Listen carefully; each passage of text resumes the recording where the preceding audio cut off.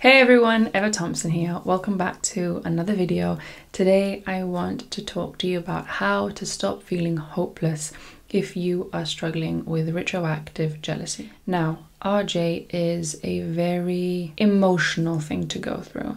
It doesn't necessarily always logically make sense, and therefore it can lead to either feeling misunderstood by the people around you, so maybe friends and family don't understand it, your partner doesn't understand it, they tell you that it's just in the past, you know, what's the problem? And you also might get really frustrated with yourself when you're getting these thoughts and these feelings and everything is in the past, nothing really is affecting your present or your future, but yet you're getting these strong emotions, and it can lead to you being hard on yourself, you getting frustrated with yourself, and obviously this doesn't help the situation and doesn't make you feel very hopeful when it comes to overcoming it. There are some people out there that have made peace with the fact that they have this, they avoid triggers, they don't talk about it, and they are happy, and that's fine. If that works for you, do that. Do whatever works for you.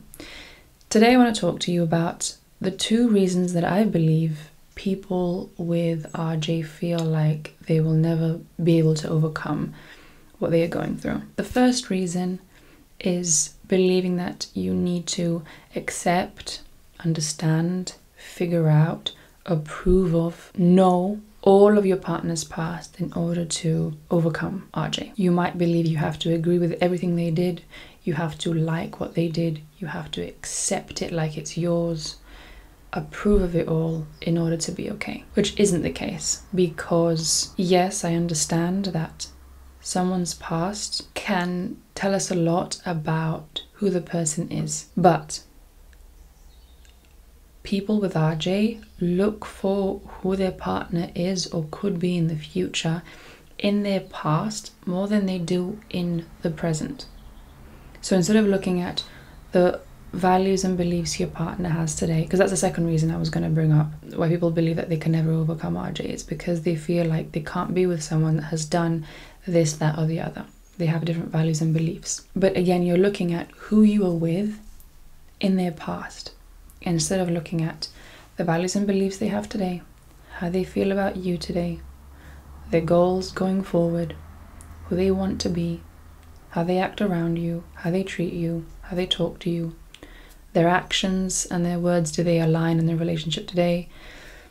Are they showing you they care about their past? Are they showing you that their past might be a threat to you or your future? These are the real questions you need to be asking yourself instead of digging in their past and trying to figure out all these details in order to feel okay. Mainly in this video, I wanted to talk to you about how the mind learns by repetition and the mind lets in what you tell it. So if you tell yourself, I will never overcome RJ, and you don't believe that it is possible for you, then it is going to be very difficult for you to leave these feelings and thoughts behind. It will take work. It will take a lot of self-reflection. It won't happen overnight. You might need to ask for help, but you can overcome it if you really want to.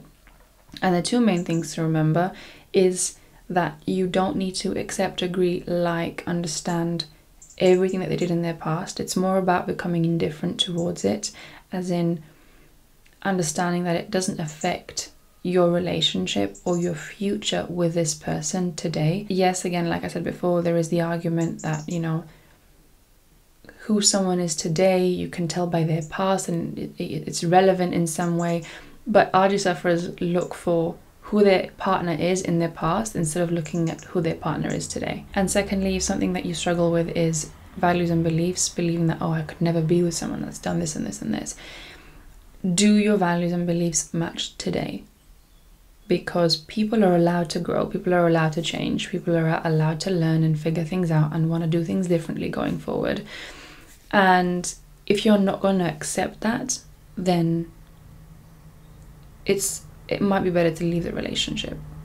If you're not going to allow your partner to grow and evolve and change into a happier, better version of themselves, then that is a problem. It's more understanding, knowing, and feeling that it does not mean anything about your relationship, who you are as a person, and what you want your future to look like with your partner. This is what people with RJ do without even realizing. They attach some sort of meaning to their partner's past, which then causes their body to go into this fight or flight and have this big emotional reaction. So they feel like their partner's past is a threat, when in reality it really isn't.